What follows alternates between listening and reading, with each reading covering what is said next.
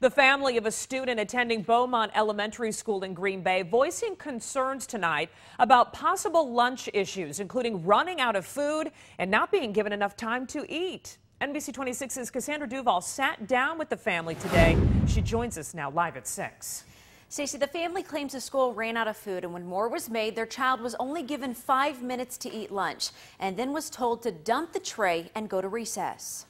When your child comes home and says, I had 5 minutes to eat lunch today, or I had to throw away half of my food because we didn't have time. According to Rachel Charles, her 9-year-old stepson comes home frequently with the same issue. And he's like, well, I only had time to have my drink and part of my apple. Not enough time to eat at Beaumont Elementary. He needs to eat. He needs to be able to eat and function for the rest of the day. Charles says there are 3 lunches her stepson eats last. So the lunch lady said, you need to check your food and go out to recess. Charles says she's spoken with other parents at Beaumont Elementary who've had the same concerns. Their family called the principal to get more information.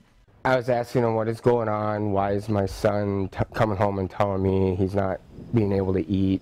We reached out to the school district for comment. Whenever a parent or a family member has a concern with anything within the schools, we obviously take that very seriously. A district spokesperson says the first course of action is for the principal to meet with the family. We will always work with parents to try to find a solution to the concerns. Tomorrow the family will be doing that, trying to find a lunchtime resolution. That spokesperson for the Green Bay School District says after the family meet with the principal, if the issue is not resolved, the next step would be to take it to a supervisor. Cassandra Duval, NBC 26.